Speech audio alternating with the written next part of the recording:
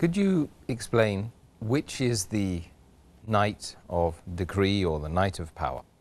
As far as the exact date or day of the night of power, according to Sahih Bukhari, the commentary of Sahih Bukhari, Fath al-Bari, it says that there are more than 40 different versions which the scholars have given regarding the day or the date of the night of power. Some say it's the first night of the month of Ramadan, some say it's the 7th night, some say it's the 19th night. There are different versions, but the most authentic, according to the Sahih Hadith, is that it is one of the odd nights in the last 10 nights of the month of Ramadan.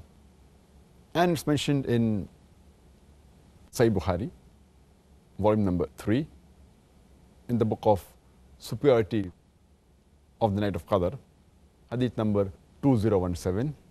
Allah's Messenger Muhammad said that seek for the night of Laylatul Qadr in the odd nights amongst the last 10 days of Ramadan. So this is the most authentic.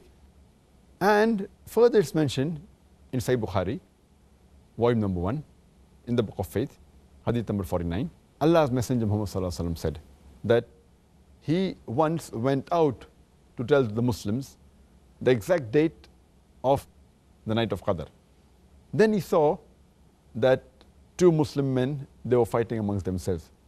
They were quarreling. And he said that so and so amongst the Muslim men, they were quarreling. And Allah subhanahu wa ta'ala took away the knowledge. That means he forgot it. And the Prophet said, maybe it's better for the Muslims. So seek for the Laylatul Qadr on the 7th or the 9th or the 5th night amongst the last 10 nights of Ramadan. So here there's the option given by Allah's Messenger for the Laylatul Qadr. And further it's mentioned in Sahih Muslim, volume number 2, in the book of fasting, hadith number 2364, Ubay bin Ka'b, may Allah be pleased with him, he said, by Allah, he heard Shoba saying that most probably the night of Qadr is on the 27th night, because the Prophet, peace be upon him, he asked us to stand up in prayer in this night.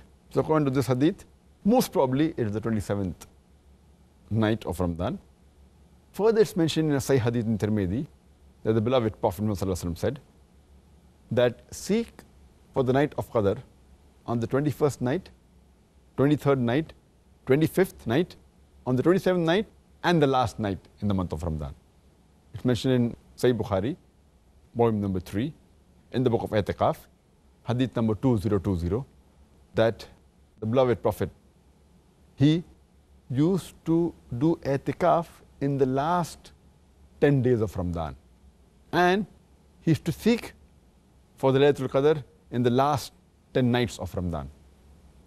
It's further mentioned in Sahih Muslim, volume number 2, in the book of fasting, hadith number 2621, that Prophet Muhammad said that seek for the night of Qadr, Laylatul Qadr, in the last 10 nights.